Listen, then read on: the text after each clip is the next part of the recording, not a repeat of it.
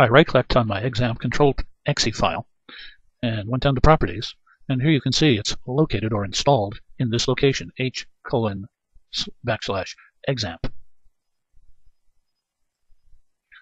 Let's go to that directory. Here in h:\\Xampp, we have the MySQL subdirectory, the PHP subdirectory, and php.myadmin subdirectory.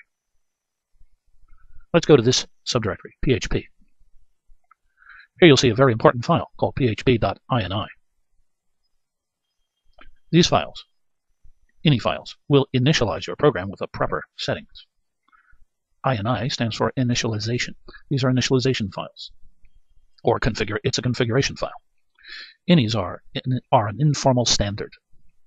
They will have an equal sign, they will have a key name, and they will assign a value to that key. Keys may be grouped by sections, which will have the section name enclosed within square brackets.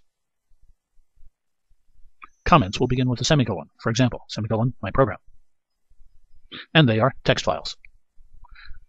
So, going to the h:\Xampp/php subdirectory, I find the php.ini file, I right-click on it, and then I select Open from the pop-up menu. And the system opens up php.ini in Notepad. Immediately you see PHP within the square brackets. This is a section. And here, the next line, you see a semicolon about php.ini. That's a comment. These are all comments. Here's one that was not a comment. Short_open_tag equals off. And that's all I want to talk with you about today. This is George Boole saying bye-bye.